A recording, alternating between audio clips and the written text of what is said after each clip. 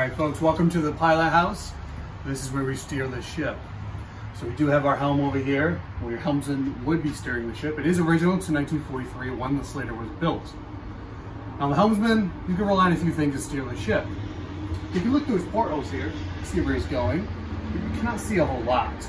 Now in bad weather, or when the ship is at general quarters, you will also cover the windows with the steel plates. You don't want the glass breaking and going in your face. So it's almost like driving a car with a blindfold on, except his car weighs 2,000 tons. Now, he will be trained on the compasses, so he does have his two compasses here for navigation. But that's not going to tell him there's a ship, 50 yards off his port side, watch out. Directly above us is the flying bridge. Wide open, no protection. That's where most of your officers would be. Typically the officer of the deck or the captain of the ship, Marcel Blanc. So they can see where we're going and they can communicate to the helmsman through the voice tube. A few other items down here. We do have our clinometer. This tells you the degree that your ship is listing from side to side. Very important to keep track of, especially in bad weather.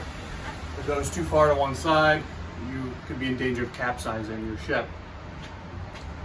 We do have our engine order telegraph. This will indirectly control the speed of your ship.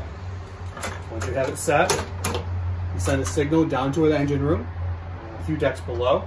The engineer is going to hear some bells going off, and there's a similar device down there.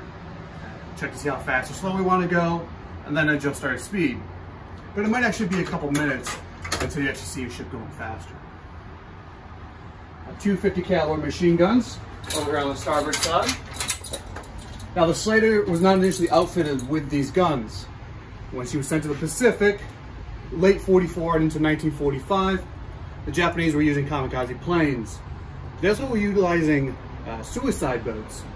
If those boats got too close to our ship, our guns have difficulty engaging them directly over the side. So Marcel Blanc, the captain, did request from the Navy these 250s. That request was denied. So he went out and he found probably some Marines or some Army folks. They had him sitting around, and Marcel had a few crates of liquor on board the ship. They did a little swap. Marcel got his guns, and then the Marines got their liquor.